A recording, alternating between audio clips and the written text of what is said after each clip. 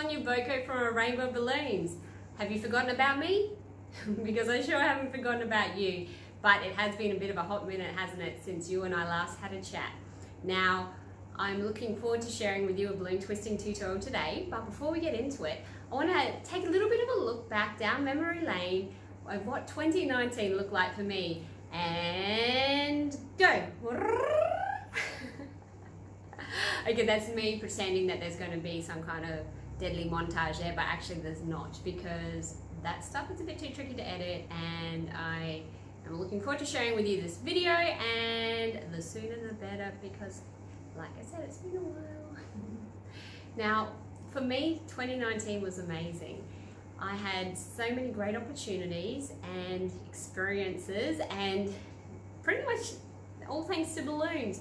So I could never have imagined that when I started this hobby about 10 or so years ago, where it might take me to. But 2019 was great for many reasons for me, but one of the biggest was having the amazing opportunity to teach a balloon twisting workshop over in Queensland for the evening, with great thanks to Jazz Trading and Qualitex, two amazing businesses, and one of which, wink wink, Qualitex. If I didn't have them, I wouldn't be where I am today with balloons, because of their product, which is of course balloons. But anyway, there's that. The other thing was, well, one of the other things, let's face it, there was a couple, was being on Australia's Got Talent. I know, right? If you don't know, if you didn't know, guess what I was? And I'm going to pop a link just below this video, so if you wanted to, and it's not region locked, but I think it is to Australia, sorry, you can watch it online. So that link is going to be down below, and check it out after the video. But so there was the amazing experience of teaching that Queensland workshop. Thank you so much for everyone who did attend that, if you happen to be watching. I was on Australia's Got Talent, but I also created some content for the Balloon Artist College, some drawing on balloons, artwork style, and I also had some other online teaching opportunities, which was great to be a part of. And in saying that, I hope to be able to bring you more content here in 2020, and I might be doing some other projects, but watch this space. I'll be sure to tell you about them should they happen. Okay, I'm sure you're here to see a balloon twisting tutorial, so let's get into it. Now, I have a Facebook page, which is the Rainbow Balloons Learning and Resource Centre. If you haven't visited there before, I'm going to pop a link below. I encourage you to join me, come on over, and what it is basically a place where I can share and connect with you through Facebook, and now and then I'll do some live videos, probably overdue to do one actually. I share when I do new clip art. I put in requests for design ideas of what you might like to see. So that's not often, but that is why we're here today, to help get me back into the swing of things. I put out the question, hey guys, what would you like to see a tutorial on? And I got a few really great responses, and I chose one which at the time I read it, like, what is that? Go to Google. Google told me that a Fly Agaric is a good luck mushroom. Actually, the person mentioned that too, but I was not comprehending the words I was reading in the mind. Good luck mushroom, Fly Agaric. What is this? It's something like this. A cute little toadstool, or the good luck mushroom. So I know there's been a few designs out there which are beautiful, and I encourage you to see them too. And like, this mushroom uses a bit of distortion techniques. So when I came up with how I was going to present this design to you, I thought about the factors that are important to me, so the cute factor, and I wanted to have some of that distortion in the shape, which you can see a little bit in the stem here, and of course in the dome or cap part of your good luck mushroom. By the way, if I'm saying Fly Agaric incorrectly, let's face it, I probably am, feel free to correct me. And hi Darun, thank you for making the suggestion of the balloon that I would share with you today. Okay, so let's get to it. How do we make this Fly Agaric, this good luck mushroom? We are going to use 5 balloons. What we have are 2 5-inch rounds, 2 160s, and a 260. I just dropped one. Now, the other tool I'm going to use is my Legenda pump, which is wonderful for doing distortion techniques, especially on the smaller scale. So it's more recommended for balloon twisters as opposed to decor designs, because you don't want to overwork this little legend or legenda.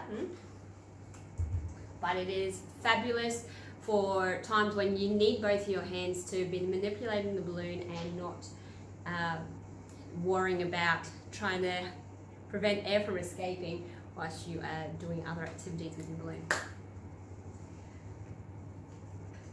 What I'm going to do is start with one of the 5-inch rounds, and it's in the red colour, and I'm going to take a 160 and I'm folding it in half.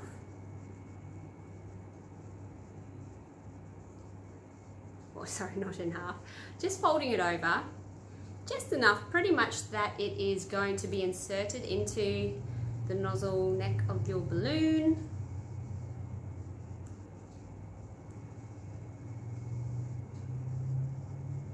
And you can keep doing that until you feel it reach the end.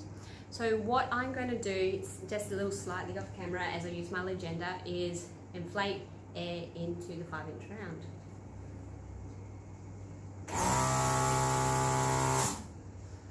As I'm letting the air go in, this bit of nozzle I make sure is still peeking out, because I'm going to now inflate that and do my best not to let the other air inside the red round to come out.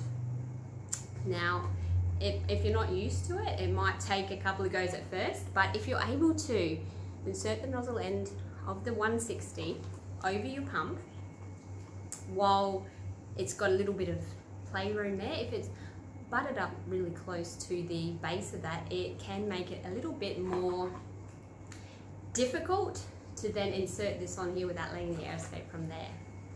But I'm going to do that. I'm going to put this over the pump of my Legenda, the nozzle, the air valve, and insert air into there. What I'm going to allow it to do is inflate inside until I can feel it hit back on my fingers on the inside.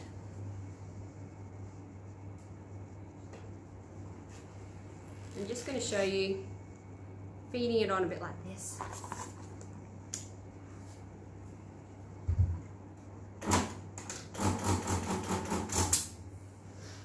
So I'm just pushing the Legenda button a little bit at a time, not too much, so it fills up, but I'm still more in control, because if you go a bit wild, it's going to start going whoosh, really quickly, making things happen fast, and it might be a little bit overwhelming if you're not used to, I guess, using that kind of technique. What I'm going to do now is I want to let some of the air inside the 160 out. If some of the 5-inch round escapes too, that's fine, because in the end it's all going to come out.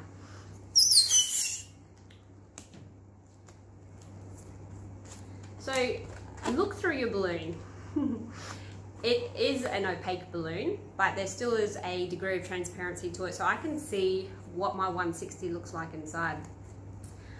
I'm going to let go of the nozzle of the 5-inch round, holding on to the 160 still.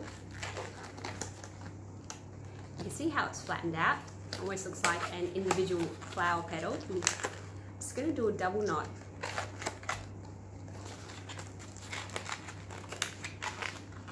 To prevent the air from escaping my 160. I'm going to use the cutter on my Legenda to remove the excess, that is the nozzle and the remaining part of the 160 balloon. So, and I'm just going to let that go. That's going inside.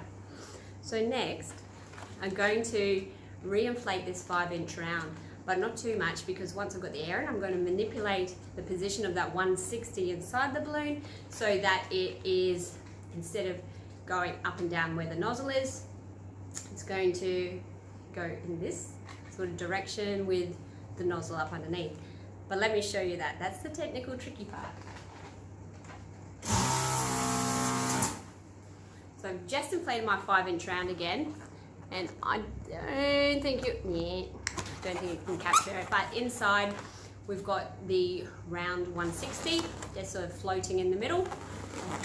I'm going to start letting the air out of my round, but on the inside, my fingers are touching there, they're on either side of that 160 loop. But as I'm letting this air out,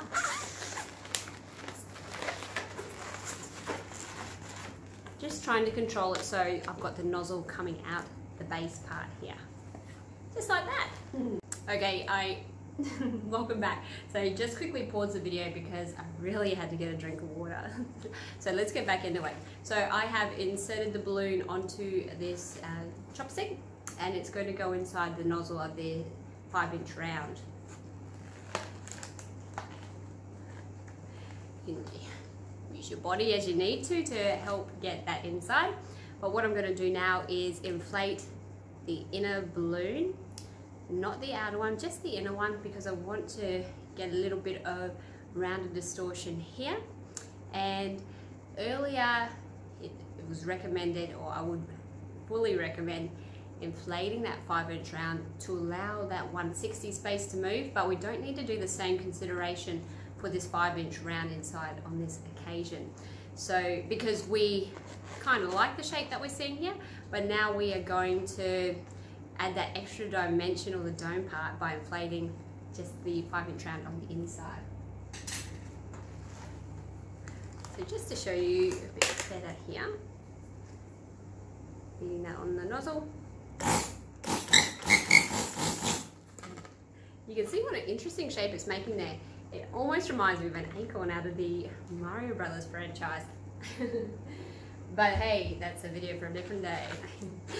But what I'm going to do is allow the air for that 5-inch round on the inside to escape, and I'm just going to hold it against my body as I let the air go out to try and encourage more the air to be exiting in the manner which I wish.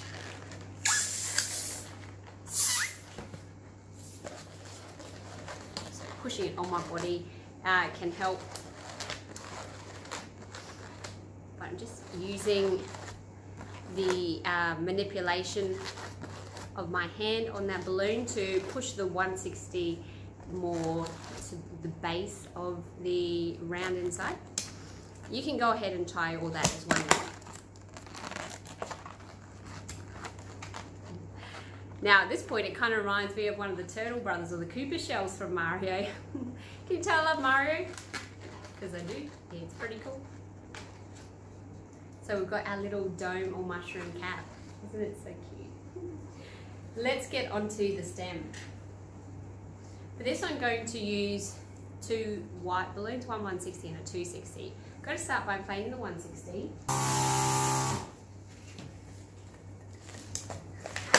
Okay. So I'm going to make basically a 5-petal flower, but with pinch twist.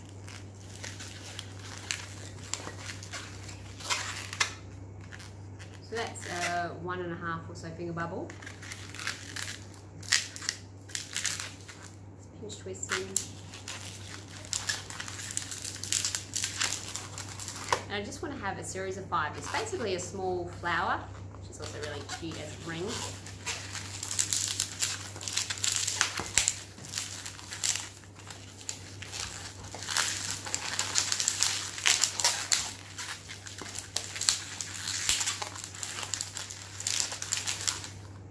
Brain, doesn't it?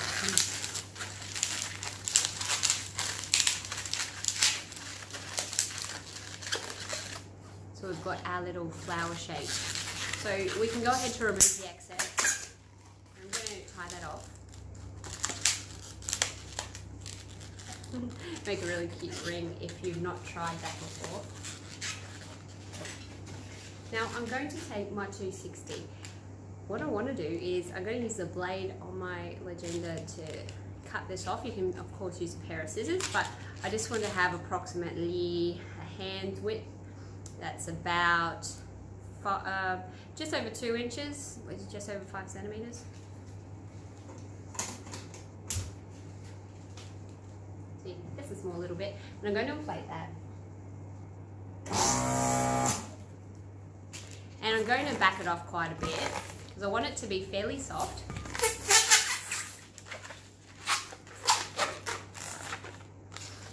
Until I've got a size that's a bit bigger than my hand. And I'm going to tie it off. In case I do, just allow a little bit of softness in the balloon. Basically, we've got an uninflated little bit at the end. That's enough for us to squish and shape this little stem of the mushroom a little bit. Give it some interest. If you can, try to encourage the bottom end to be a bit more bulbous through how you are manipulating that latex. That looks quite nice.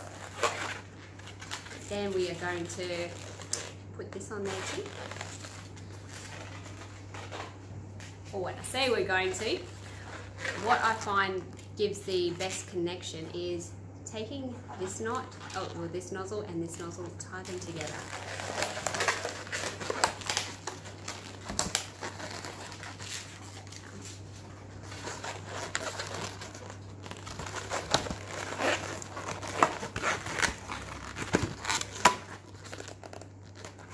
Fairly secure gap between the two. You could go ahead to use a cutter or scissors to remove that bulky excess, which I'm going to do, which I did, which is that just now. And now I'm going to take that 5 petal balloon, just opening up a bit of a space so I can insert it in that gap area.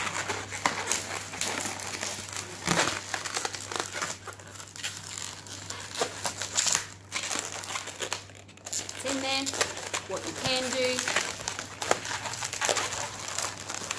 take the 2 pinch twists that you put in between and wrap them around each other. This would be, for me, these two here.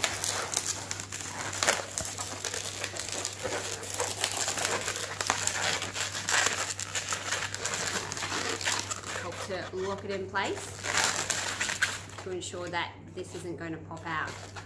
So one of the characteristics of a Fly Agaric or good luck mushroom is, I think, a fairly either long or stout, I guess either. I like the look of the more stout ones, stem, followed by a dome cap, which is quite flat, but also in saying flat, it's got a bit of that dome shape to it.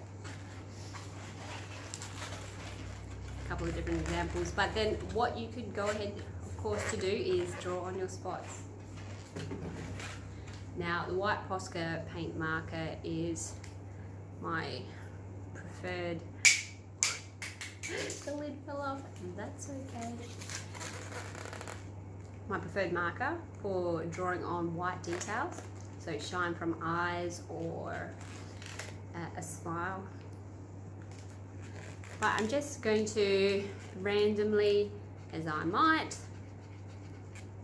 pop some white spots.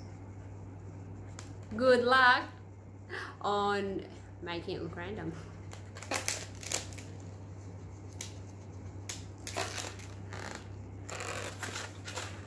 I hope you enjoyed this good luck mushroom, and I wish you the best of luck in giving the design a go. So, thank you for watching. I appreciate you tuning in, and I hope you enjoyed the tutorial. Until next time, have a great day, and I'll talk soon. See ya.